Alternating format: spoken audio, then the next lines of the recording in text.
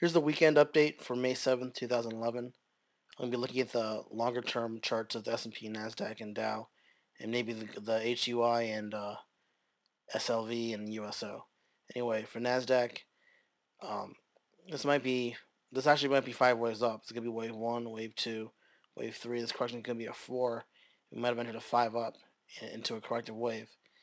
And worst case scenario is that we drop to 0.618 around 2700, and maybe form a triangle, ABCDE triangle here in Nasdaq. We need to hold a 2800 short term next week. If we can't hold that, then I can probably see a test of 2700 to the downside. And at worst, maybe a ABC flat back down to 2600 at worst. So if this is five waves up, we could have entering a wave two. And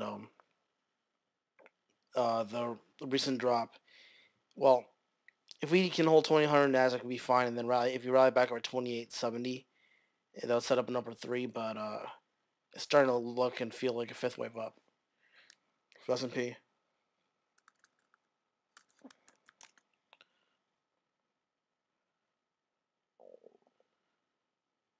It doesn't look all that bad, but I mean, at worst case scenario, this is wave one, wave two, wave three, wave four, wave five.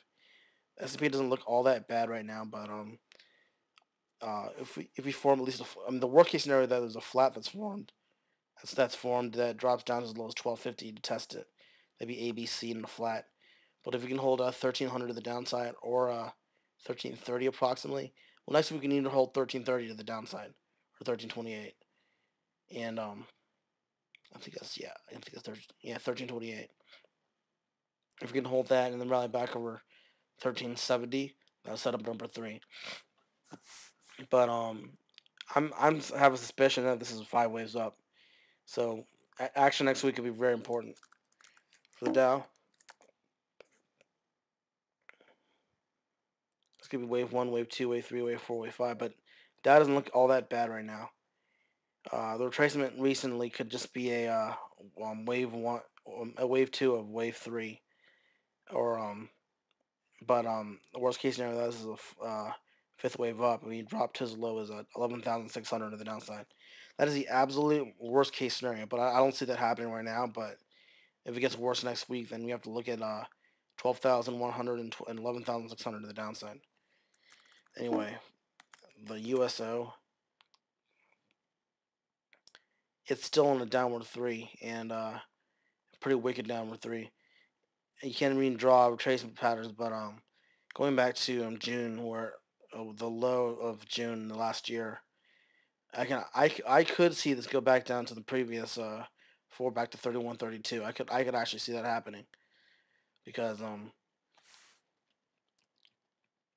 it's got an ABC up and and the USO formed an ABC up, which could retrace back to the start of the beginning of the rally. And we got to see if it gets an upper two next week. If it gets an upper two, then we can figure out what the next direction of where it can head. Be wave one, then wave two, then either wave three, or break back over the higher highs.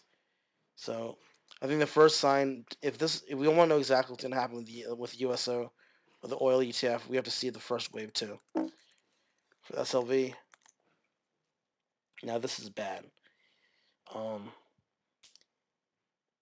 I could actually see silver SLV going back to as low as 26, back to the previous four, because then when you get a bubble fifth wave, it usually traces back to the four, and the four was 26, and it's like a three, four, five bubble fifth wave.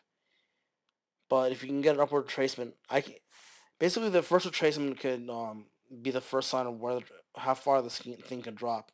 If it's like wave one, then wave two, then wave three, then I can definitely tell what's gonna happen. And finally, hold on a second. The HUI. I can see the HUI retracing back to as low as 490. But funny thing is, gold hasn't been hit as hard as SLV and USO, and I think it could be next. So I just look out for gold. I would not touch gold right now or any of the commodities because it's like SLV, big bubble fifth wave, back to the four probably to 26. I know that sounds really bad, but it's a pretty bad chart. So again, because bubble fifth waves usually trace back to the previous four. Previous four is 26. That's a wrap.